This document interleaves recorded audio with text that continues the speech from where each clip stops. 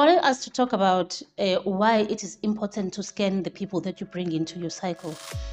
One of the reasons why I like to talk about this is the fact that it is important to understand that people that you bring in your cycle, they take some energy from you, the very same way you share your energy with them. So bringing someone into your life is not a small thing, it's a very big deal. This video might not apply to everybody, but people who will feel like they relate to this video, they will understand why I'm saying the things that I'm saying.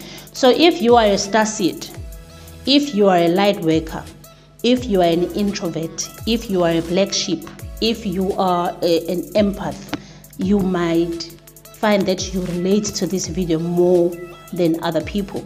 And that is because these people that I've mentioned, they tend to have unique gifts that sometimes people of this society we live in do not understand. And when they don't understand why you are the way you are, or why you isolate yourself, or why you move differently, you do things differently, they start having their own assumptions. Some they will say maybe you think you are better, you have pride. Some will say, oh, you're shy. When it's in actual fact, it's none of those things. It's just that your gift that you were given, or the purpose that you came to fulfill in this physical plane, is more than what people are able to perceive with their eyes. But you know what you need to do. And so you will be different, and people will sometimes dislike you for that reason. Some people will then also feel threatened around you. Sometimes they will feel like you are carrying all the answers. They'll want to come to you, and they feel as if every problem that they have, you're going to solve it for them. Because when they see you, they can see that gift, even though they might not be able to articulate what exactly it is. But you will tend to draw particular people. I don't like to use the term broken people, but it's true. There are people who have broken souls, or is broken spiritually or emotionally. And so when they see you, they see this light that is having a potential, that has a potential to lighten up whatever darkness that they are going through at that time. So people who are like these people that I've mentioned, the light workers, the starseeds, the empaths, and the introverts, they tend to have high vibration because they spend a lot of time by themselves. They study who they are, they study other people.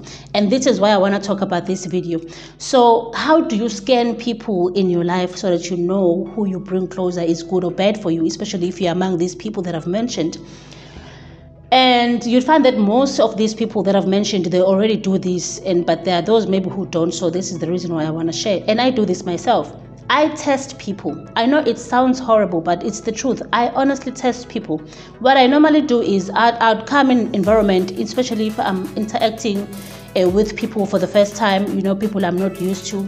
So I would study the atmosphere, I would study the energy, I would study them individually. Remember that before we were able to talk verbally, we were telepathic as people. We could communicate literally. Our celestial ancestors were able to literally communicate without saying any word. They were able to communicate like Bluetooth. So we still have those abilities. It's just that some of us are no longer able to tap into that power within ourselves because we have neglected all these things while we are chasing over the things of the matrix of this world. So what I would normally do is I sit and scan the environment. And there's this thing that we tend to do as the light workers without even controlling it. We blend in. And when I say light workers, I'm not putting everybody in one belt. People are different, We blend in, we camouflage where we are.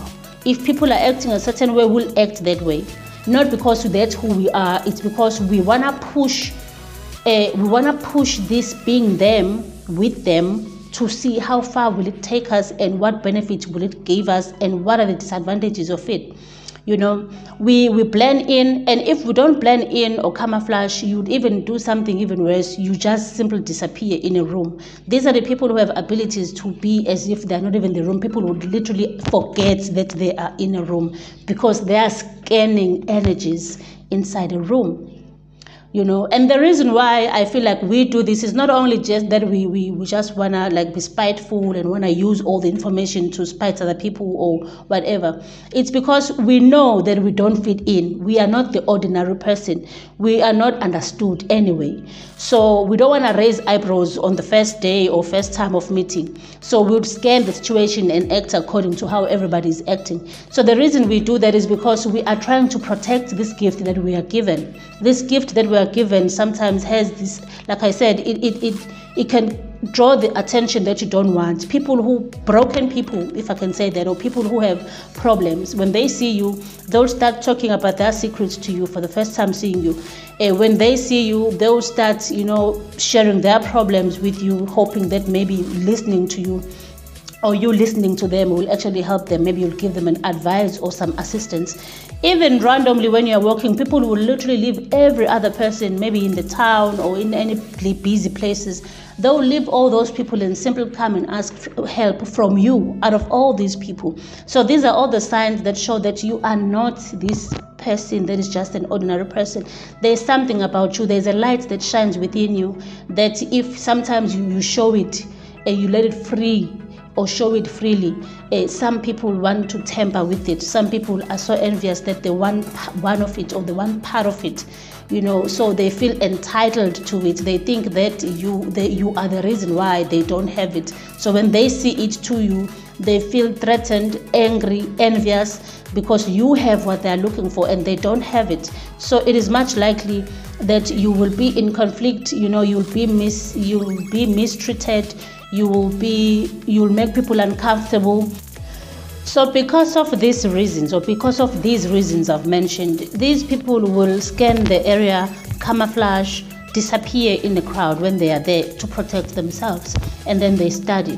Now what normally happens is that when people feel comfortable around you, when they feel like you are nothing, you are not a threat, they tend to get so comfortable and then they start showing their true colors. So now that's when these people who are observers get to decide if what they are seeing is what they are willing to interact with, or have that person have a relationship with that person, or they will just choose to disappear if you are showing things that they don't approve of.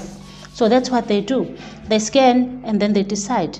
So I do feel like we need to do this as other people. We need to understand that people are not always for us. There are people who want to take from us but are not willing to give. There are people who just want to ruin your reputation. There are people who want to act as if they're something when they're not, just so they can find something on you that they will use as a leverage to use on you one day, should you succeed more than they are liking. So it could be anything, not that you are going around looking for problems in people, but it is something that these people, they do effortlessly without even thinking about it, because they've seen how every time they open up and show who they are, how it always unfolds.